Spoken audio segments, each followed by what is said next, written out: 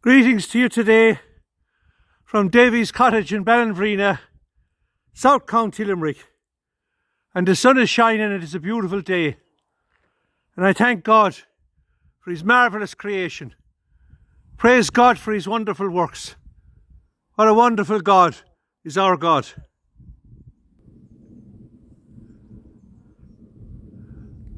The scenery for miles and miles is incredible. Way over as far as you can see over there to County Clare.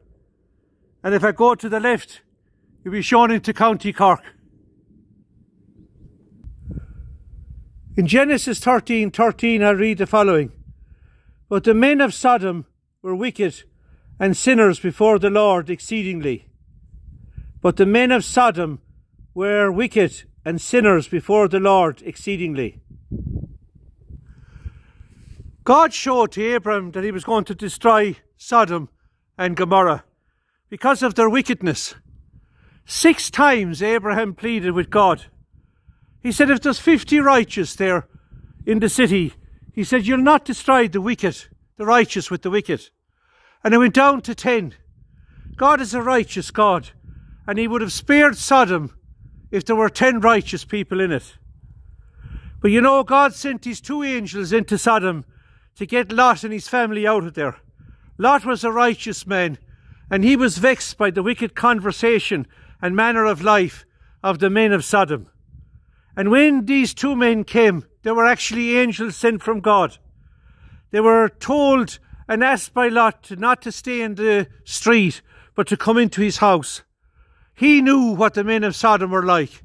The men of Sodom came in the night, and they knocked on Lot's door, and they asked him to send out the men that had come, because they wanted to know them. What do I mean by that? The Word of God is crystal clear.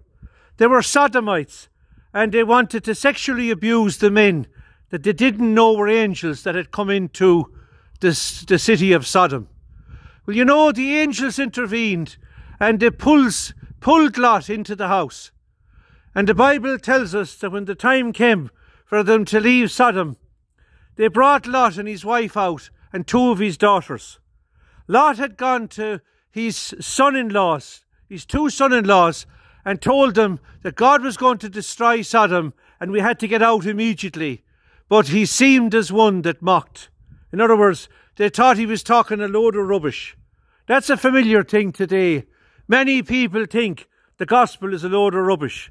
They laugh and they mock at the gospel of Jesus Christ. But these 2 men had made a decision that would not only have them annihilated by fire and brimstone, that would damn their souls for all eternity in hell. And because of it, their wives, 2 of Lot's daughters, would have been influenced by them, and they too were perished. But God in His mercy saved Lot out of Sodom.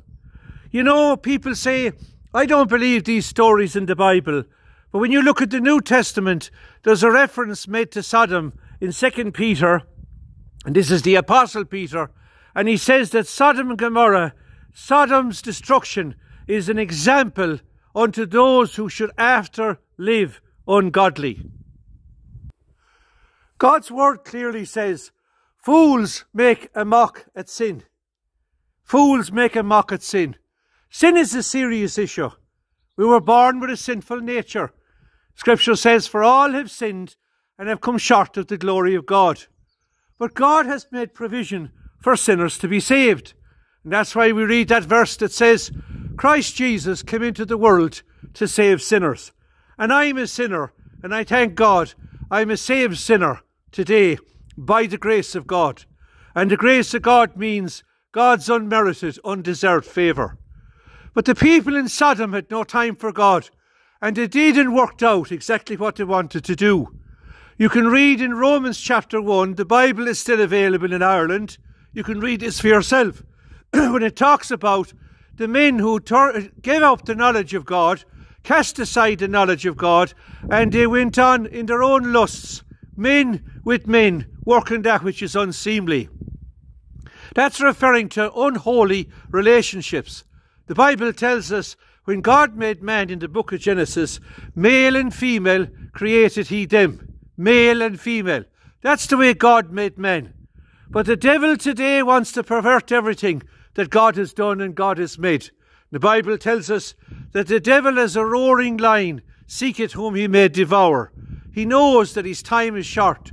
The devil is already condemned to hell. There's no hope for him and his demons that were cast out of heaven. They were once angels until they lifted their eyes up to God and God's throne, and they wanted to be as God. And the Bible tells us they are judged.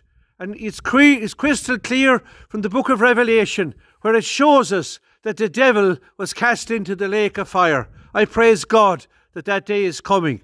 But for those who are living in this earth, every person that's walking, every person that's hearing today, you can be saved because Christ died to save sinners. Christ died for the ungodly. Jesus loves you. He cares for you. No matter what your circumstances are, no matter what your situation is today. He said to his disciples, he says, behold, I go to prepare a place for you.